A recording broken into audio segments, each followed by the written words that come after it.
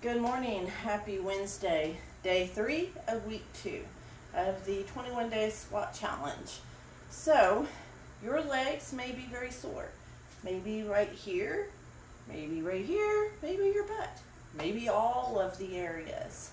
Maybe when you have to go to the bathroom, you're not feeling very happy with me if you're doing the challenge.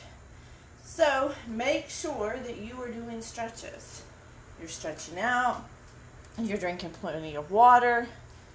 You can get some, this is greens mixed with BCAAs, branched chain amino acids.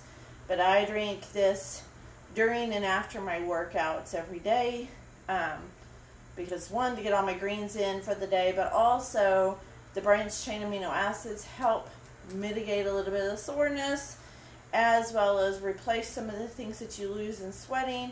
And then water, it's mixed with water, so you need water. Drink plenty of water. Water helps to rebuild the muscle fibers. Stretch. And let me show you something else real quick. If you have one of these, a foam roller, you can foam roll. I'm going to tell you that if you've never foam rolled before, you're not going to like it. It hurts the first time. It hurts for the first few times. But once you get doing it and you get used to it, it helps to, it's just like getting a deep tissue massage, except for you're just doing it yourself. So it rolls that fascia muscle. It helps with that. And it helps with the soreness. So stretch. Do some good stretches.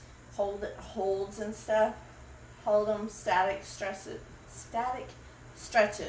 with holds like 30 to 45 seconds each hold. Drink plenty of water. If you're really sore, you can also take an Epsom salt bath, and then foam roll. Those are the main things to help mitigate the soreness. Okay, so my hip flexors right here are really sore and tight right now. And I've already done my elliptical. So you can do some hip flexor stretches. You can be on the floor. I'm not going to go all the way down to the floor right now, but where you have this, you can feel the stretch right there in this front hip flex, or in this hip flexor, right? And you just put your arm up, and it intensifies that stretch a little bit. It will help loosen that up. Just hold that, and then you switch it out. Same thing on this side. Make sure you're feeling that stretch right there. Put your arm up and kind of lean in towards the other leg, and you just feel that stretch all up and down that. And it will help.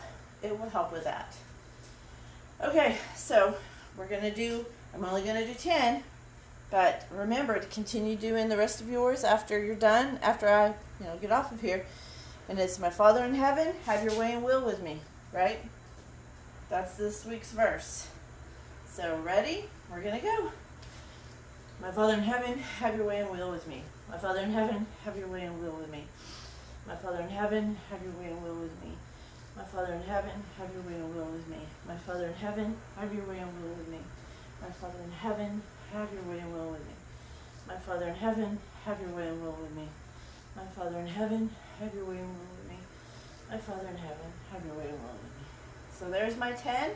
I will do my other 60. Now let me give you a little, maybe a tip, whatever. Instead of doing 60 or 70 or whatever your number is, all in just doing it over, do like what I do is I do 10. Then I walk around, stretch out my legs a little bit, feel that stretch right there, because this is where I'm feeling it lately. And then I do 10 more, and I do it. And I just break it down in sections of 10 at a time. And it doesn't take that long to get your 70 in if you're doing it like that. If you're trying to do 70, all just one boom boom, you're gonna be like, oh, this is not for me.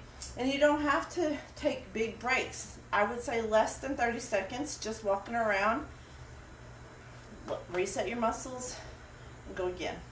Okay, y'all be blessed. I will talk to you tomorrow.